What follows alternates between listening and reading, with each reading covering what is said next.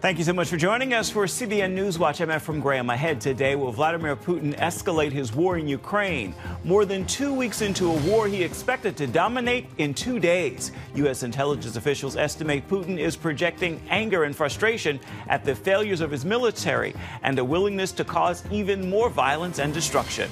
Iran claims responsibility for a missile barrage that hit near a U.S. consulate in northern Iraq Sunday. So what will this mean for Iran's nuclear deal, which has come under heavy criticism for being too weak? Plus, the war on Ukraine could become a source of a bigger alliance between Russia and China. Russia the bear and China the dragon are looking at a way to undermine the United States on the edges of their spheres of influence. We'll take a closer look. And then later, new data suggests the Texas heartbeat bill may not be effective. This is an agenda-driven push to try to get pro-life lawmakers and pro-life activists around this country to take our ball and go home. All these stories and more are coming up next from the CBN Newsroom. This is CBN NewsWatch.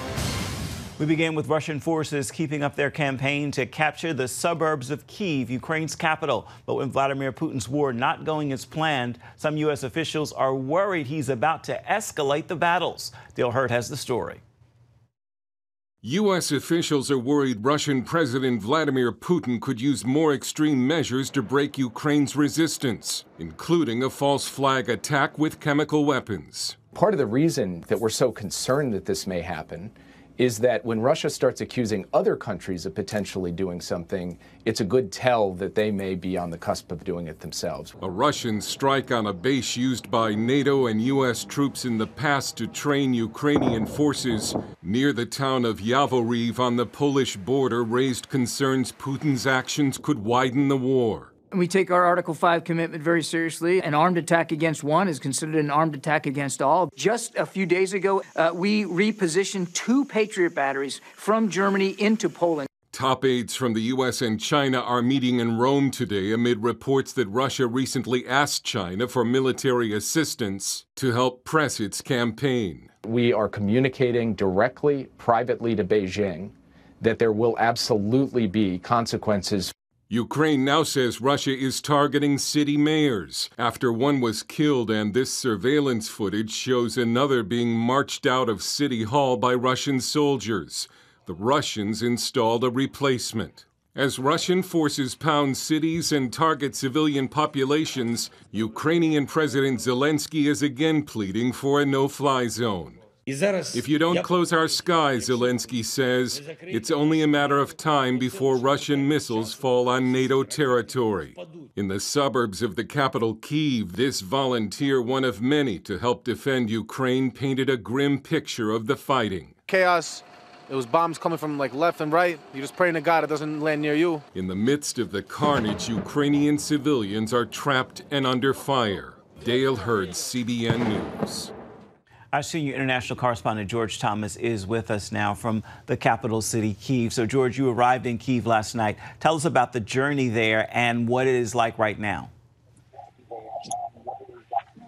I was in the province that's west of the capital city, Kyiv. It's called Zhytomyr province, and the Russians have been trying to come attack the western part of the capital, Kyiv, through Zhytomyr. And I was in a small village, about 5,000 in population, and the Russians were about 15 miles from my position.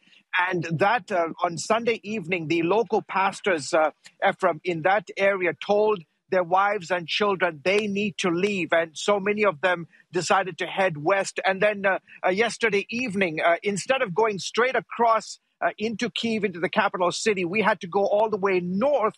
Because if we went straight across, we would run right into the Russians, and that would not be a very good idea. So we went north and then went back up north, went down south and then went back up north into Kyiv. And interestingly enough, I thought that the entry into from the southern part of Kyiv would be heavily fortified. And I was actually quite surprised. It wasn't. You could really tell that they were beginning to make preparations, put up concrete barriers and sandbags and everything. But I think, they have a sense of confidence in the south that they have complete control, and probably in the days and weeks ahead, they will fortify that entryway from the southern part into Kyiv. Now, before getting there, you spent several weeks in Lviv, that's western Ukraine. Want to get your reaction to Russia's missiles attack near the Polish border. Look, as you mentioned, I've been there for 3 weeks until I moved here to Kyiv this weekend. But, I was expecting that to happen. At some point, it was just a message to show Ukrainians that all of Ukraine is under war. I mean, obviously, the emphasis has been over the last 3 weeks, has been in Kyiv and in the eastern part of the country. But this particular attack over the weekend hitting not too far from the Polish border. In fact, I was there about a week and a half ago doing the story about hundreds of thousands of refugees continuing to flee across Poland. They hit a Ukrainian military base where U.S. troops as well as NATO troops had been there in the past, training and so forth. So this is really sending a signal, not just to Ukrainians living in the western part of the country, that you are not too far from the reach of the Russians, but it's also sending a message to Poland and to the larger NATO alliance to say, listen, you continue to ship in your weapons into Ukraine, you can be a potential target. And obviously, that was the message, in my opinion, that they sent by hitting that military target not too far from the border with Poland. We see the activity where you are right now, and you are at a prominent evangelical church in Kyiv. Tell us about their humanitarian efforts. Yeah, I tell you what, talk about brave, being very, very brave. This church, Ephraim, is about 5 miles from the Russians in that direction. That is Irpin, that is Bucha. They're about 5 miles from there. But what they've been doing over the last 17, 18 days is literally they are, gathering clothes from around the world. They're getting food. You're seeing folks here who are coming in. They're sorting through, what they have. They can look at clothes that they can get. They've got shoes. And in this part of the warehouse, there's food being put into different packages. You've got onions, you've got potatoes. Folks here gathering it all up to get it to the areas that are under fire by the Russians or are in control. So you can just see the Church of the Body of Christ here at Grace Church doing what it's supposed to do, even in the midst of war. Beautiful to see the church being the hands and feet of Jesus. Thank you so much. Our international correspondent, George Thomas, reporting for us from Kyiv today.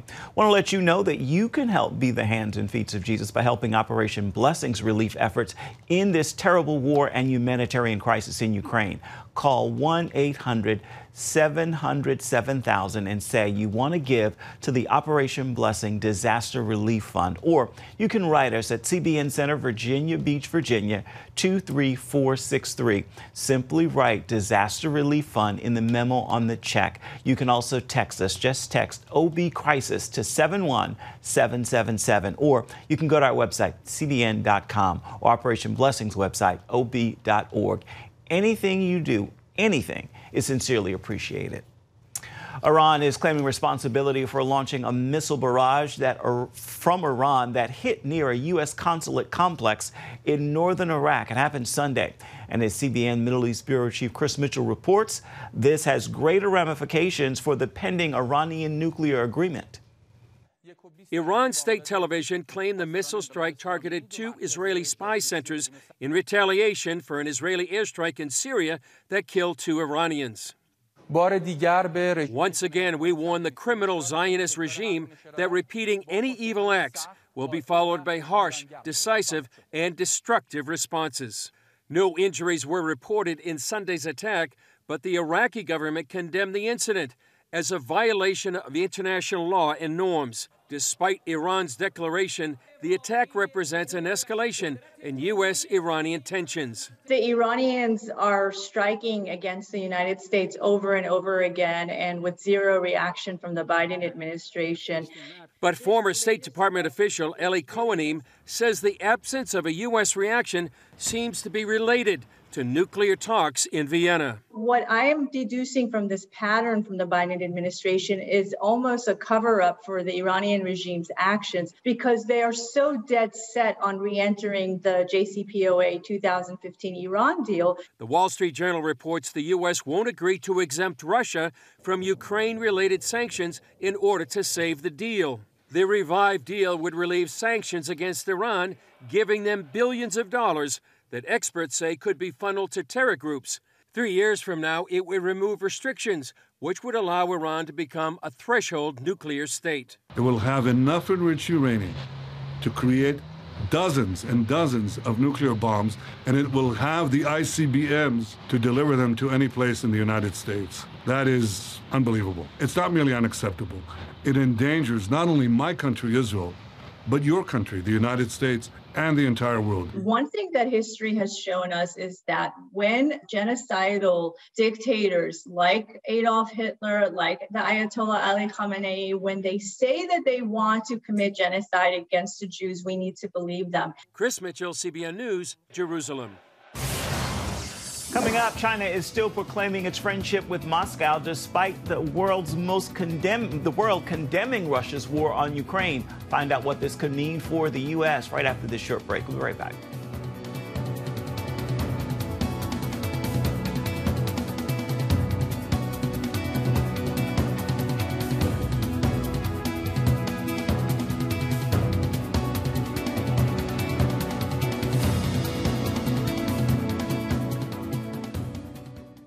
Father, we thank you. The church in Ukraine is on fire. To see the church come alive in the middle of a war is tremendous. Lord, I pray that you would give them the resources to meet the physical needs of their countrymen. Give them the strength, give them the wisdom, give them the boldness to continue to preach the love of Jesus Christ. In Jesus' name. Russia's war on Ukraine could open the door to greater global conflict. A new axis of evil led by Russia and China is determined to control the world's technology and commerce. Gary Lane brings us the details on this story. Within hours of invading Ukraine, Vladimir Putin made an urgent phone call to Beijing. He wanted to discuss his actions with Chinese President Xi Jinping. Not only did Xi know about the invasion in advance, Western intelligence officials say the Chinese requested Putin delay military action until after the Beijing Olympics. Russia obliged. This revelation indicates a strengthening of the Sino-Russian alliance and suggests the potential for President Xi to rely on his Russian partner for additional help. So is he preparing to pounce on Taiwan? Certainly, he's watching what happens in Ukraine and certainly how the rest of the world reacts to it. I think Putin went to China in order to get Xi's blessing for the invasion. And perhaps a nod toward closer cooperation. Both presidents know Russian success in Ukraine is necessary for the alliance to make more significant gains. Russia the bear and China the dragon are looking at a way to undermine the United States on the edges of their spheres of influence. If the Russians extend their area of hegemonic influence over Eastern Europe, China backs it. The Chinese will look towards the Russians for support for a potential invasion of Taiwan, an expansion of their hegemonic interests towards Southeast Asia. Greg Roman is director of the Middle East Forum. Both countries, I think wrongly, but they both feel threatened by the U.S. dominance in the region, and now they're pushing back. If they work together, they're more likely to think that they'll succeed. But I think the U.S., by the time it starts confronting these two theaters, should wake up and realize that it's time to contain Russia and China. And at the end of the day, the Russians and the Chinese have a historical grievance that goes back hundreds of years, and that might upset the apple cart. For now, in order to aid their pursuit for Russian energy and Chinese money, certain countries are joining this new Sino-Russian-led axis. That includes Pakistan, whose Prime Minister Imran Khan met with Putin just hours before the Ukraine invasion, even though war was imminent. His high-level Moscow visit was Pakistan's first of its kind in more than 20 years. Hudson Institute senior fellow Robert Spalding suggests why timing of this convergence is troubling. Ukraine plus Russia plus China plus China's Belt and Road Initiative, so all the satellite states, to include countries like Iran and North Korea and others that are along the Belt and Road Initiative, makes them incredibly powerful, not just militarily, not just from a nuclear weapon perspective, but also economically, financially, and increasingly technologically. American ally Taiwan would be a rich target. It has plenty of wealth and technology, currently accounting for 60% of the world's semiconductor revenue. A coordinated military invasion of the island would give the members of this alliance dominance over the global microchip industry. That could prove devastating to the U.S. defense industry, which relies heavily on its allies' tech. Taiwan Semiconductor is the best chip manufacturer in the world today. It's no longer American companies. It is TSMC. Now, the good news is they've started to build a fab in Arizona. So, part of what we would be doing in the response to a potential invasion by China would be relocating the engineers and scientists that work on chips and as many of the people of Taiwan that would like to, leave before the invasion begins. Concerns over this anti-American axis extend far beyond Taiwan and advanced Chinese military capabilities. North Korea, a longtime member, continues to threaten its neighbors with missile launches, and Iran may soon possess a nuclear weapon.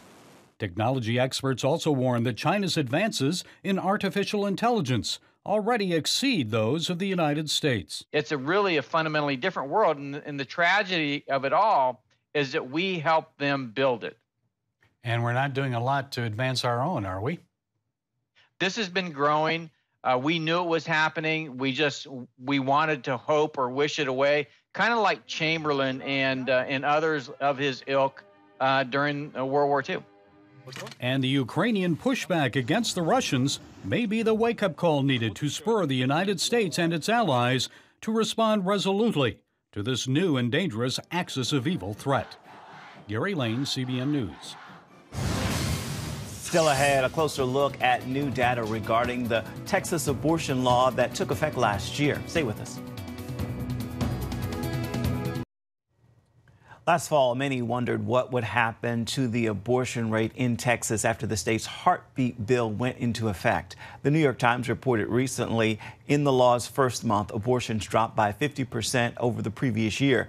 That data coming from the University of Texas. The Times reported the decline was less than many experts expected and cited other research showing women do pursue out-of-the-state abortions when their own state has heavy restrictions. Americans United for Life is one of the top pro-life groups in the country working to craft laws that reduce abortion. Our Heather Sells spoke with them about what's happening in Texas and across the country. Joining us now is Katie Glenn, Government Affairs Counsel for Americans United for Life. Katie, thanks for joining us. I want to ask you, the country is really gearing up for this Supreme Court decision this summer on the Dobbs case. And there's, of course, new conversation around the possibility of a post-Roe world. We've now got apparently 2 studies that show in Texas a law that outlawed abortion after the heartbeat is detected may not have prevented as many abortions as originally thought. Perhaps women were traveling out of state or ordering abortion pills online. What is your take on what has happened in Texas and how much it's accomplished, this new law, in regards to the abortion rate there?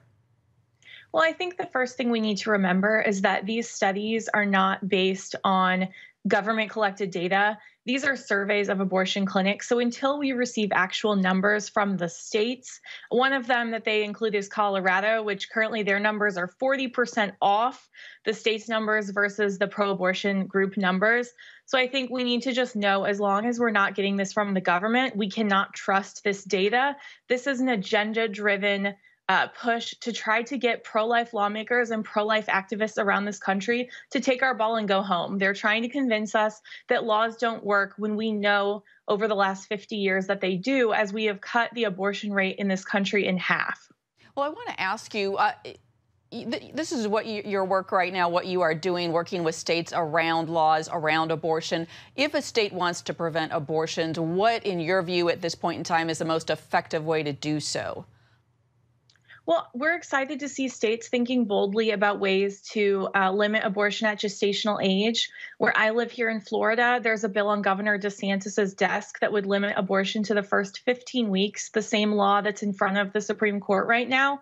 We have over 3,000 late-term abortions in our state every year after that 15-week mark. I think a lot of people don't know that.